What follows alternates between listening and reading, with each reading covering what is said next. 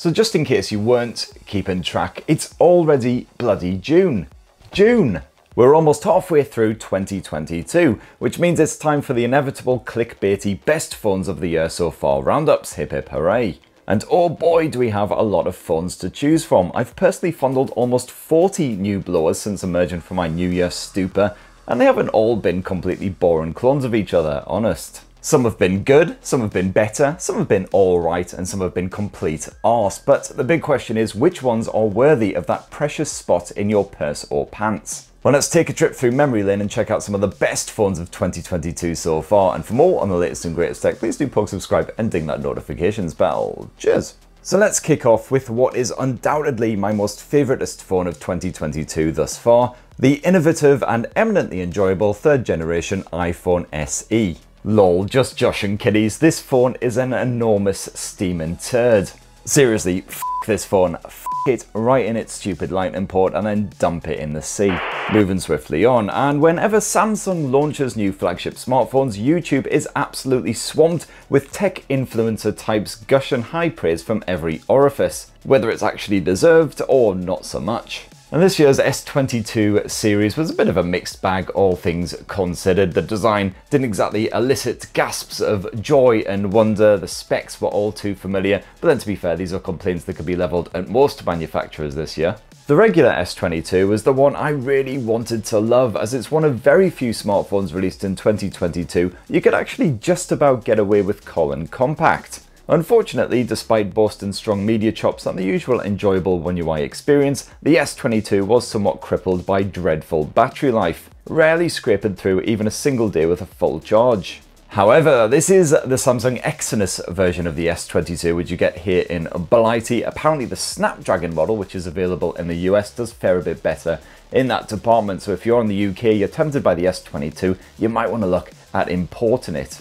Or alternatively, for a bit more cash, you can always upgrade to the S22 Plus, and I would heartily recommend doing so. Sadly, it ain't as compact as the name kinda gives away, packing an enlarged 6.6-inch screen. However, you will enjoy all-day battery life and faster charging, which is a more than worthy trade-off. And the Plus sports that same flexible camera tech, which can capture great-looking home movies and detail-packed pics in even quite testing conditions. Of course, if your pockets are absolutely stuffed with lovely cash and you want the best possible camera experience on a Sammy smartphone, you could always upgrade again to the Samsung Galaxy S22 Ultra. I gotta say, the S22 Ultra isn't one of my absolute favourite phones of 2022, but those optics are impressive beyond the somewhat gimmicky 100x space zoom. The Ultra is ideal for snapping pics of your fam, and it served me well during a surprisingly boozy trip to Disney World, proving particularly good for capturing slick 4K video. However, it is also a complete heifer. One-handed use is definitely right out. Still, no other smartphones this year boast that excellent S Pen stylus, which might sway creative users and serious businessy types to make a purchase. Now, one of the smartphones that surprised me and pleased me the most in 2022 is the Xiaomi 12, another flagship smartphone costing a little less than the regular Samsung S22. This right here, this is all I wanted from Sammy, just a compact smartphone with dependable battery life, hallelujah. The Xiaomi 12 is a premium smartphone through and through, from the crisp and punchy AMOLED screen with HDR10 Plus and Dolby Vision support to that Snapdragon 8 Gen 1 chipset running the show, ideal for a bit of gaming on the go. You don't get any kind of telephoto options stuffed into the camera hardware, but this blower can capture fantastic photos and respectable home movies in almost any conditions. And it's all wrapped up in a hardy coloured shell that feels great in the hand.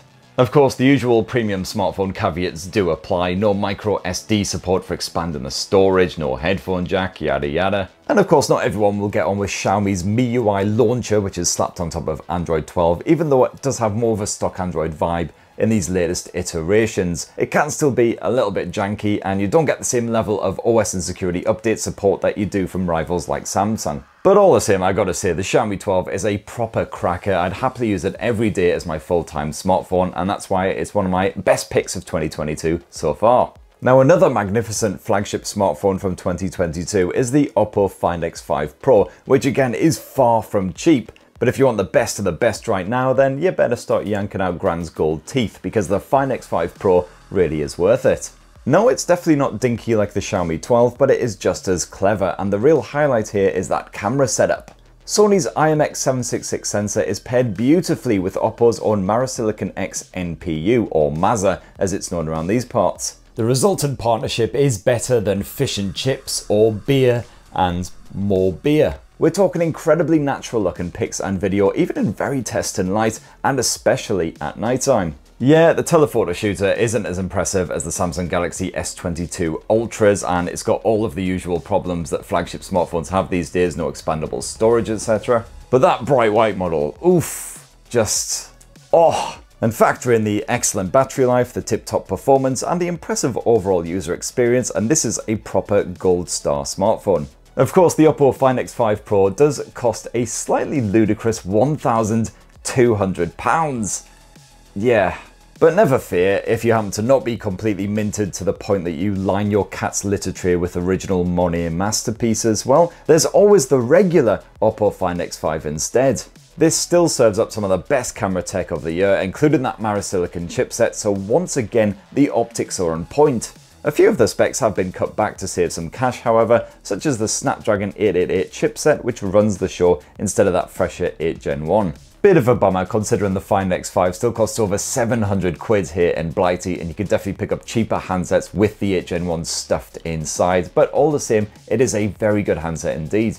Now next on my greatest hits of 2022 list is the Vivo X80 Pro, which once again boasts some almighty camera tech. This time it's some Zeiss branded hardware, gimbal stabilization, and yet another swanky imaging chipset to spruce up your captured memories. Those specs aren't particularly standout, but they are proper beefy. You've once again got the Snapdragon 8 Gen 1 with dedicated cooling tech to smash through even the most memory guzzling games out there, plus a big old battery with 80 watt wide and 50 watt wireless charging support. And yeah, you'll happily get all day battery life from this beast, no worries at all. The near 6.8 inch AMOLED LTPO display makes everything look good besides baldy YouTube gits obviously, with a super fine WQHD plus resolution. Although to be fair, most Androids costing around £300 and upwards come with a decent OLED display these days, so no biggie.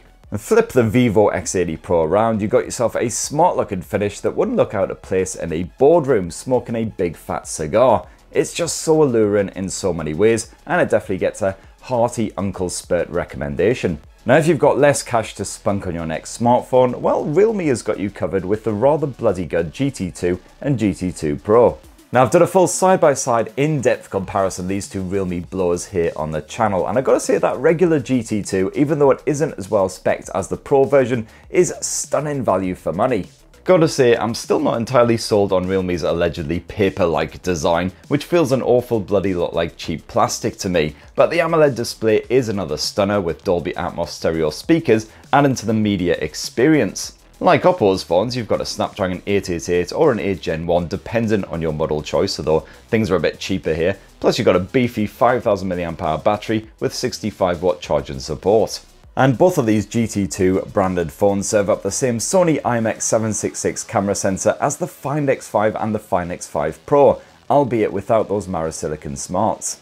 Overall, I've got to say great stuff despite the fact that once again you are hampered by limited OS and security update guarantees. If you're a gamer, then you got some solid smartphone choices this year too, including the Poco F4 GT and the Black Shark 5 Pro, which boast poppy out shoulder buttons and a wealth of excellent gaming features. And gamers can expect plenty more to launch before the end of the year as well, including Asus's ROG Phone 6, which is lingering on the horizon, should be one of the most premium efforts of the year by far. And those right now are my favourite phones that have launched so far in 2022, but there are quite a few also RANs that are worth a mention. The OnePlus 10 Pro is a perfectly decent handset, but it doesn't really do anything to stand out from the crowd.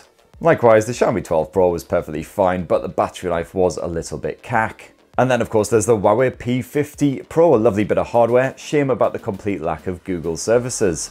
Of course there are lots more big smartphones set to launch in 2022. The Xiaomi 12 Ultra is just around the corner. I did do a preview of that in an episode of TechSpert Weekly recently, so check that out for more info on that bad boy. But in a nutshell, that'll be Xiaomi's first smartphone launched since it cozied up with optics expert Leica, who previously partnered with Huawei on all of their excellent smartphone cameras, so fingers crossed it's a good one. You got Google's Pixel 7 and the 6a as well if you're a bit more skint.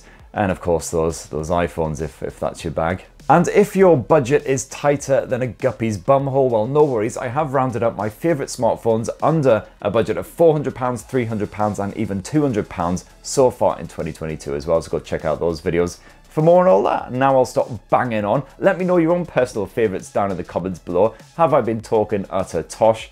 Great to hear from you guys as always, and please do poke subscribe and ding that notifications bell for more on the latest and greatest tech. Cheers everyone, love you.